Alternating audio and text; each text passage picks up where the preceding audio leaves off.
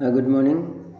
Today we will discuss about the semiconductors. In last session, we discussed about basics of physics of semiconductors. So valency band, conduction band, energy gap, Fermi level. All these covered in the last session. Today, after completion of this lesson, you will be able to know what is semiconductors. What are the semiconductors? You are able to study the features of semiconductors. You can understand the structure of semiconductor. You can study about p-type and n-type semiconductors. These p-type and n-type semiconductors are the two types and comes under the extrinsic semiconductor. So before entering into the session, before entering into this semiconductors, just briefly go through what is semiconductor. In last session, we studied about the insulators, conductors, semiconductors based on their energy gap and based on the resistivity. Here, the semiconductor is a material whose electrical properties lies in between those of insulators and good conductors. The electrical property lies in between insulators and conductors. And these materials have almost an empty conduction band. Semiconductors have an empty conduction band and valency band, fully filled valency band. And the energy gap between the valency band and conduction band is very low. This is the order of 1 electron volt. The energy gap is equals to 1 electron volt. At 0 degree Celsius, there are no electrons in conduction band in the semiconductors. The valency band is completely filled. If increase the temperature, the width of the band gap, energy band gap decreases. So the sum of the electrons are liberated into the conduction band. Or you can say the conductivity of semiconductor increases with the temperature.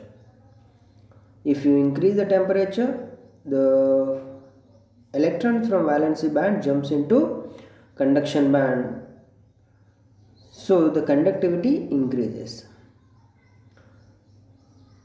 Such departing electrons leaves behind a hole in the valency band. The electron which moves from valency to conduction, so there is the electron leaves a positive or absence of electron in a valency band. So here it is a positive charges. This is known as hole. So here the semiconductor current is you can say that sum of the electrons and hole current flows in the opposite direction in semiconductors. So semiconductors, examples for the semiconductors: silicon, germanium, gallium. So the semiconductors energy gap is very low and conductivity or resistivity is in between insulators and conductors. So enter into the chapter, you have to get minimum idea about the crystal structure. The semiconductors like germanium, silicon, they are the crystalline structure. That is, the atoms are crystalline structure means the atoms are arranged in a three-dimensional periodic manner. This periodic arrangement of a crystal is called as a lattice. So the periodic arrangement of crystal is called as a lattice. Here all the atoms are arranged in a systematic manner. Systematic manner like this. Right? So in any crystal, atoms strays far from a single fixed position. They are arranged in a distance with a fixed position. The thermal vibrations associated with the atoms are centered about this position. For the semiconductor, there is a unit cell. Unit cell which represents the entire lattice. By repeating the unit cells throughout the crystal, we can generate entire lattice. So here the crystal structure, the crystals belongs to these semiconductors like germanium and silicon. Crystals belongs to the cubic crystal family. So here we have different types of crystalline structures. They are based upon the symmetry and internal structure. There are 7 different types of crystal lattices. These 7 types are 3 basic types of unit cells in cubic crystal system. They are the simple cubic, base centered cubic, face centered cubic, like this. Here the dimensions are called the dimensions of these crystalline lattice are called as the lattice constant. The crystallized is important for these cubic lattices. So each atom in these systems surrounded by 4 equidistant neighbors that lies on the corners. Right? The unit cell is a representative for the entire lattice in the crystal. The crystalline structure gives the fixed periodic arrangement of atoms in crystals. So the crystalline structure is important for the semiconductors or any other material. So how the atomic bonding is there in the semiconductors. These are the crystalline in structure. Their atoms are arranged in order as a crystal lattice.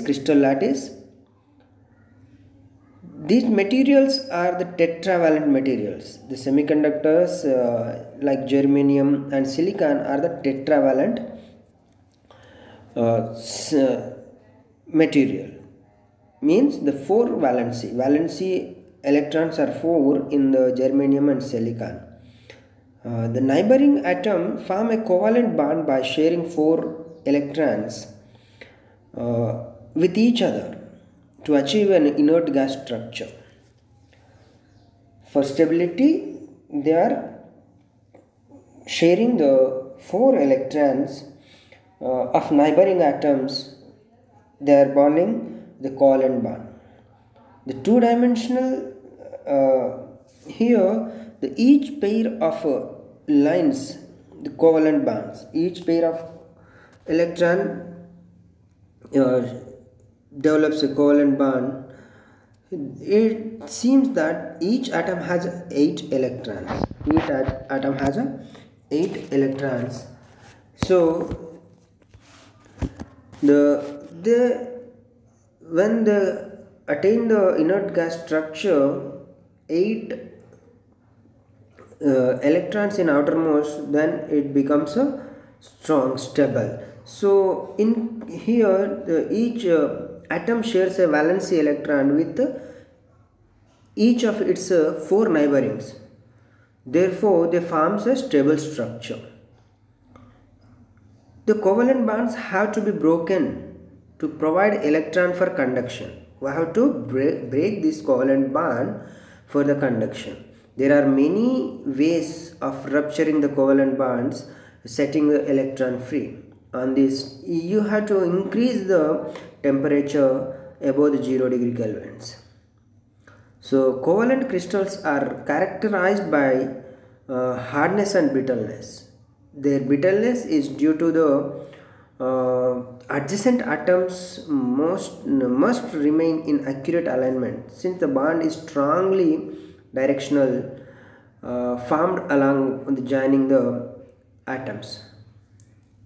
The hardness is due to the great strength of the covalent bonds in between them. So here the atomic bonding in the semiconductors are the covalent bond. They are sharing the electrons. These pure semiconductors, germanium and silicon, are tetravalent, means 4 valency electrons are available. So they are pairing, they are sharing the each 4 electrons with the neighboring. Then the covalent bond develops in between the electrons. Here the semiconductors are 2 types. The semiconductors which are available in the pure form, extremely pure form, they are intrinsic semiconductors, or you can say that the pure semiconductors. The which semiconductors are not extremely pure, there added some impurities that semiconductors called as extrinsic semiconductors are impure semiconductors. Based on the added impurity, these extrinsic semiconductors are still divided into p-type semiconductor and n-type semiconductor. So p-type represents the positive type, n-type represents negative type semiconductors. So intrinsic semiconductors. Intrinsic semiconductors are the semiconductors material in its extremely pure form, extremely pure.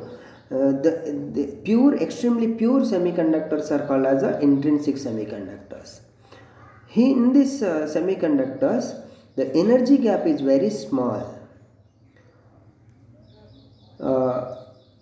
In the intrinsic semiconductor, the energy gap is very small, so that at room temperature or ordinary temperature, many electrons possess sufficient energy to jump across the small energy gap between the valency and conduction band. So here the electrons liberated into the conduction band. In the intrinsic semiconductor, electron goes to the conduction band. A positively charged hole is created in a valency band. Positively charged hole is created in a valency band. So here in the valency band, electron moves and hole is created.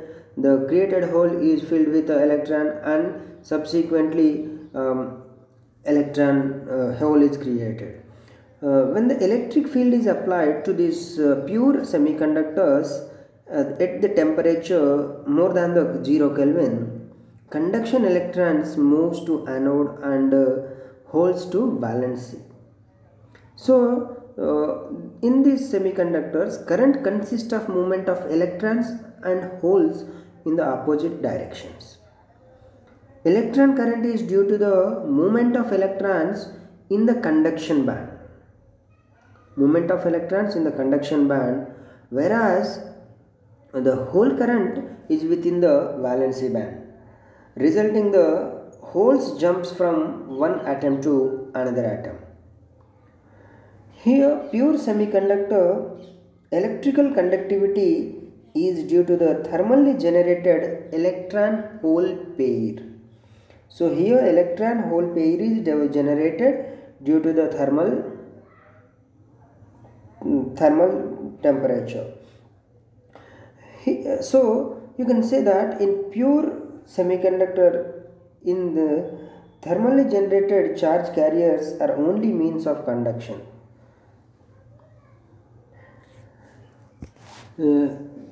So in this intrinsic semiconductors, the current number of electrons are equals to the number of holes in the valency conduction valency band respectively. So examples for the intrinsic semiconductor or pure semiconductors are pure germanium and pure silicon. So forbidden energy gap for germanium is 0.72 electron volts, for silicon 1.1 electron volts. Here the Fermi level lies in between exactly middle of the energy gap. So Fermi level is the highest occupied level that an electron can occupy. Highest energy level electron can occupy is a Fermi level. So this Fermi level is exactly in between the forbidden energy gap. Right? So here the hole, what is a hole? Hole is the absence of electron in valency band. When the electron jumps from higher energy valency to here, this is the valency and this is the conduction band. Electron, it jumps from here to here, so it leaves a hole. So electron comes to this point. Now the side electron jumps to occupies this hole and it leaves a hole here. So holes are moving in this direction, electrons are moving in this direction. Electrons are going in this direction and holes are moving in this direction.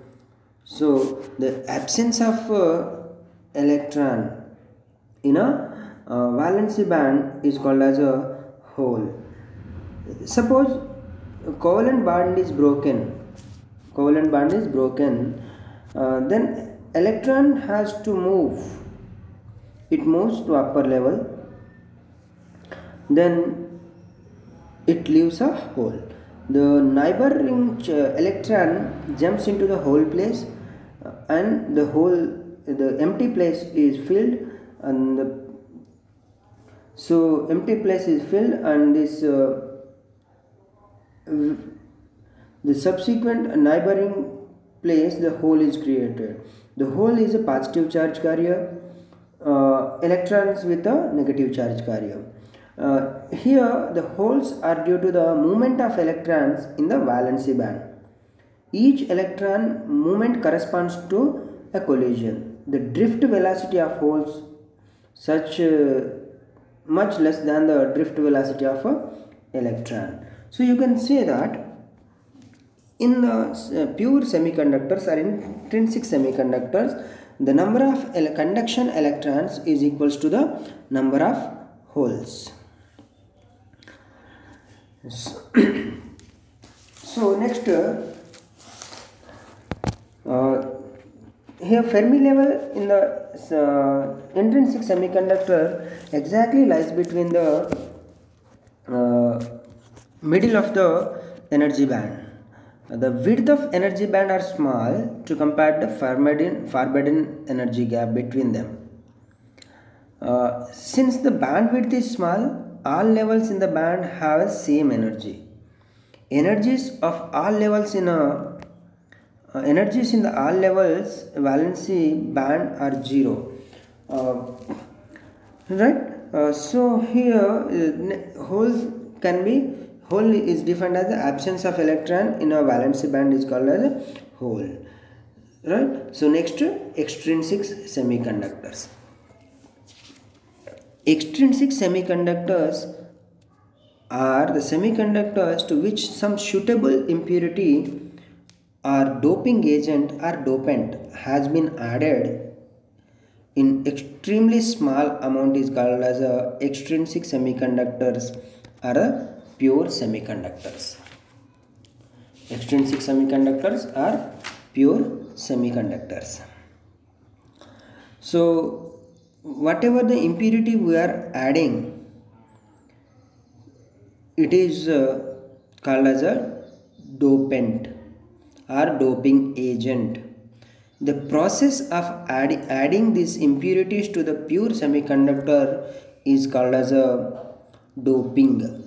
Doping is a process of adding the impurities or dopant to pure semiconductor to get a impure semiconductor or the extrinsic semiconductor. So here the whatever the impurity we are adding, that impurity is called as a doping agent or dopant or impurity. The process of adding these impurities to the pure semiconductor is called as a doping. So we are using usual doping agents are pentavalent and trivalent. Here pure semiconductors are the tetravalent. 4 valency or the outermost electrons are 4. So we are adding suitable impurities. So what are the suitable here? Pentavalent and trivalent. The pentavalent atoms are having 5 valency electrons. For pentavalent electrons are, for example, arsenic, antimony, phosphorus, and trivalent atoms are 3 valency electrons: gallium, indium, aluminum, boron. These are the trivalent atoms. So by adding these two, the pentavalent doping atom is also known as donor. So depending on the type of doping material, whether we are adding pentavalent or trivalent, based on that these extrinsic semiconductors still subdivided into two classes, two types. One is a N type, another one is a P type. One is N type, another one is a P type. So this is based on the dopant. So here N type semiconductors. These N-type semiconductors are added. The pure semiconductor is doped by the pentavalent dopant, then it becomes as an N-type semiconductor. So pentavalent doping atoms is a donor atom because it donates or it contributes one electron to the conduction band of pure germanium or silicon. Here see this, antimony is having pentavalent. It has 1,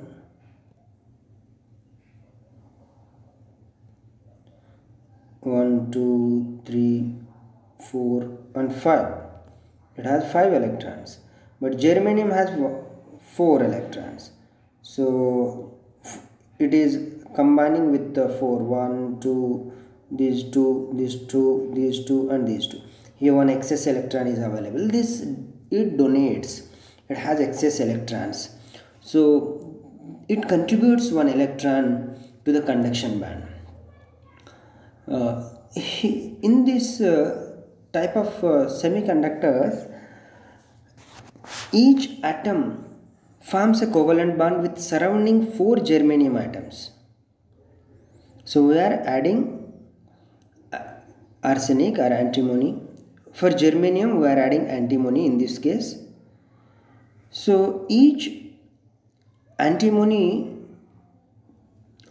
electron develops a covalent bond with a germanium atoms, each antimony atom forms covalent bond with surrounding 4 germanium atoms with the help of 4 of its 5 electrons. Antimony has 5 electrons, 4 atoms are formed a covalent bond. The fifth electron is superfluous and it is loosely bound to the antimony atom. So it can easily excited from valency band to the conduction band by applying electric field or increase the thermal energy. The free electron, fifth electron, easily move from valency to conduction band. Particularly every antimony atom introduces the germanium lattice contributes one conduction electron into the germanium lattice without creating a positive hole. So antimony is called as a donor impurity.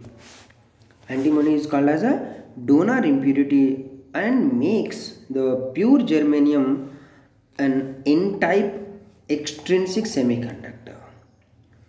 So here we can memorize like this. We can associate this N in donor. N means N-type material or negative charge carrier. Your electron, it has excess electrons, so excess negative charge. So you can say that N-type is a negative charge carrier. And by giving way of one valence electron, the donor atom becomes a positively charged ion, but it cannot take part in the conduction because it's firmly fixed or tied into the crystal lattice. So apart from electrons and holes intrinsically available in general, the addition of antimony greatly increases the number of conduction electrons. Here the electron and holes are available in intrinsic germanium or pure germanium. When you add some antimony, it greatly increases the number of conduction electrons and the concentration of electrons in the conduction band is increased and exceed the concentration of holes in the valency band. Because of this, the Fermi levels shift upward to the bottom of the conduction band. Fermi level goes up for the conduction towards the conduction band. The number of charge carriers has become more in conduction band than the valency band in N-type semiconductors. In terms of energy levels, the fifth electron of antimony has an energy just below the conduction band. So the energies are 0.001 electron volt below conduction band of germanium and 0.054 for silicon. It is seen from the above description that N-type semiconductors, in N-type semiconductor, electrons are the majority charge carriers and holes are the minority charge carriers. Hence the N-type semiconductors conducts principally by the electrons in nearby empty conduction electron band. A process is called as a excess conduction. This process is called as a excess conduction. Even though the N-type semiconductor has excess electrons, it is necessary, still it is electrically neutral. Even though it has a excess electrons, excess conduction electrons, still it is electrically neutral. So because by the addition of donor impurities, the number of electrons available for the conduction purpose becomes more than the number of holes available intrinsically. But the total charge of the semiconductor does not change because of donor impurities brings in as much as negative charge as a positive charge. So, n-type semiconductors or n-type extrinsic semiconductors are the semiconductors where the pentavalent material is added to the pure semiconductors. They are the donor impurities. The negative charge, they has the more negative charges. The energy gap, Fermi energy level goes towards the conduction band, and electrons are the majority charge carriers in n-type semiconductors, and minority charge carriers are the holes in the n-type semiconductors. Next, another one is a p-type semiconductor. P-type semiconductors. The p-type semiconductors are the semiconductors where pure semiconductor is added with the trivalent impurities. The trivalent impurities are gallium, indium, aluminum, boron. These are the trivalent. So trivalent atoms is called as the acceptor atoms because it accepts one electron from germanium atom. Here for germanium, boron is added. So germanium, 4 germaniums, it makes covalent bond with 4 germanium, but this is trivalent, so it has only 3, so it makes bond with the covalent bond with 3, then here empty place is there. This is due to that it requires it's a acceptor. It has a ability to accept an electron. The 3 electrons bounded with 3 germanium atoms and 1 hole is created here. In this case, 3 valence electrons of boron atom forms a covalent bond with the 4 surrounding germanium atoms. But one bond is left incomplete and it gives rise to a hole. This boron, which is called as a acceptor impurity, causes as many positive holes in the germanium crystal as there are boron atom, therefore it produces p-type. P for positive type extrinsic semiconductors. For memory, we can say to memorize this is the acceptor impurity. So acceptor, from acceptor, P for p-type, for positive type charge carriers. So in this type of semiconductors, conduction is movement of holes in the valency band. Conduction of the holes in the valency band. Holes form in the majority carriers, whereas the electron constitutes as minority charge carriers. The process of conduction is called as a deficit conduction. In the n-type, it's a excess conduction. This in p-type, it is called as a diffusive conduction because the charge carrier electrons are minority charge carriers here, and holes are the positive charge carriers in the p-type semiconductors. So the holes in the covalent bond is more than the concentration of the electron in the conduction band. In these semiconductors, the holes in the valency band are more than the concentration of electrons in the conduction band. Therefore, the Fermi level shifts near to the valency band. Fermi level shifts to near to the valency band. The acceptor levels lies immediately above the Fermi level.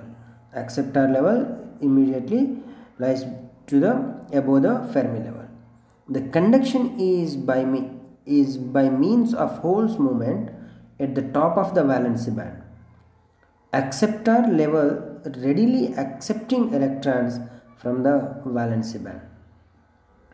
Here, even though the p-type semiconductor has excess holes of conduction purpose, on the whole it is electrically neutral for the same reason as given in the n-type semiconductors. Because addition of donor impurities, the number of electrons available for the conduction purpose because of more than the number of holes available intrinsically. That's why this is electrically neutral. So in place of pure germanium or silicon, no free charge carriers are available at 0 degree Kelvin. So as its temperature is raised,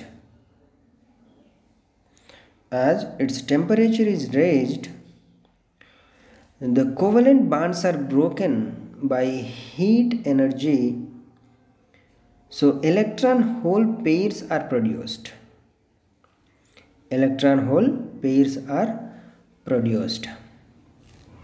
So these are called thermally generated charge carriers. So if you break the covalent bond by the increasing temperature, the electron hole pair can be produced. These are thermally generated charge carriers. They are also known as intrinsically available charge carriers. The number is very small. The thermally generated charge carriers number is very small. And pure or intrinsic semiconductor can convert it into p-type by adding the acceptor impurities, which add a large number of holes to it. Hence p-type material contains the large number of positive holes, most of them being added impurity holes with one very small number of thermally generated ones. So one way is to produce holes is adding impurity, and another way is thermally generated. So a very small number of thermally generated electrons are available in the p-type. So obviously in the p-type material, the number of holes, the both added holes, by adding impurity we are getting some holes, and by thermally generated is much more than the electron. Much more than the electrons. So in such a material, holes constitute a majority charge carriers and electrons forms a minority charge carriers in the p-type. Similarly, in n-type semiconductors, the number of electrons, the electron generated by adding pentavalent impurities to the pure semiconductor and thermally generated electrons much larger than the thermally generated holes. So in a n-type semiconductor, the electrons are the majority charge carriers and the holes are the minority charge carriers.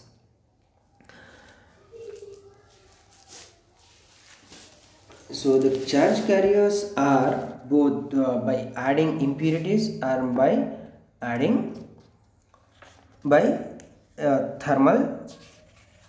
thermally generated. Here the semiconductor are p type and n type. So in some cases this one is negative type and another one is positive type. So it is very difficult to use as a p type or n type semiconductor. So it is possible, if it is possible to manufacture a single piece of semiconductor material of half of with trivalent material is doped and half of the material doped with the pentavalent,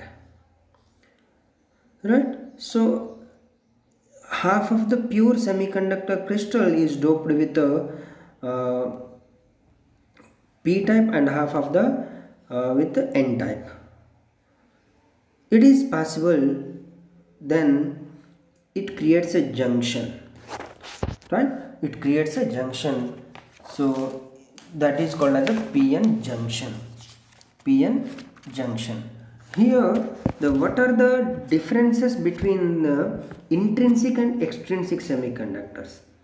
So the basic differences in between intrinsic and extrinsic semiconductors are: intrinsic semiconductors are extremely pure form. They are examples silicon and germanium. Extrinsic semiconductors are impure. The pure are added with some impure material. The impurities are pentavalent and trivalent. In intrinsic semiconductors, the number of free electrons are equal to the number of holes. In extrinsic semiconductor, the number of free electrons are not equal to the number of holes. In p-type semiconductors, in extrinsic semiconductors are divided into two types based on the doping material. The n-type semiconductors are having more number of electrons than the holes, and p-type semiconductors having more number of holes than the electrons. So in intrinsic semiconductor, the conductivity, electrical conductivity is low, as the extrinsic semiconductors, the electrical conductivity is high compared to the intrinsic. So the electrical conductivity of intrinsic semiconductors is very low. That's why we are adding some impurities to increase the conductivity, increase the charge carriers. So we are adding some impurities. They are the trivalent or pentavalent. In intrinsic semiconductor or pure semiconductors, the electrical conductivity is a form of temperature alone. But in extrinsic semiconductor, electrical conductivity depends on temperature as well as the amount of impurities added and type of impurities added to the pure semiconductors.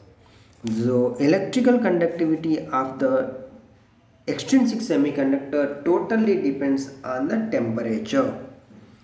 In the extrinsic semiconductor, the electrical conductivity depends on the temperature, impurity, amount of impurity, and the type of impurity added to the pure semiconductor. In pure semiconductors or intrinsic semiconductors, the Fermi level lies exactly in the middle of the valency band and conduction band. The Fermi level is in between the valency and conduction band. But in extrinsic semiconductors or impure semiconductor, the Fermi level either near to the conduction band or near to the valency band. In p-type semiconductor, Fermi level is near to the valency band, and in n-type semiconductor, Fermi level is near to the conduction band. So these are the basic differences between intrinsic and extrinsic semiconductors. So as same, extrinsic semiconductors are divided into two. One is N-type, another one is a P-type. So what is the difference between this N-type and P-type? So P-type are semiconductors. Pure semiconductor is added with trivalent elements. For example, aluminum, gallium, indium added to the pure semiconductor, then it gives the p-type semiconductor. P-type semiconductors, all holes are majority charge carriers and electrons are the minority charge carriers. In the p-type semiconductors, Fermi level lies near to the valency band, and n-type semiconductors are the semiconductors. The fifth group elements are the pentavalent group elements are added to the pure semiconductor. The phosphorus, arsenic, antimony, bismuth, etc. added to the pure semiconductor, then it gives the n-type semiconductor. In n-type semiconductors, the electrons are majority charge carriers and holes are minority charge carriers. The Fermi level lies near to the conduction band. So these are the basic differences and basics about the semiconductor. The semiconductor is a pure and impure. Impure semiconductor is still divided into two. One is p-type and another one is a n-type. So hope got the concept of semiconductor. What is semiconductor? What are the types of semiconductor and what are the charge carriers of the semiconductor and what are the basic of semiconductor, how the semiconductor forms p-type and n-type, doping, dopant, right? Got the concepts about all these, right? Thank you very much.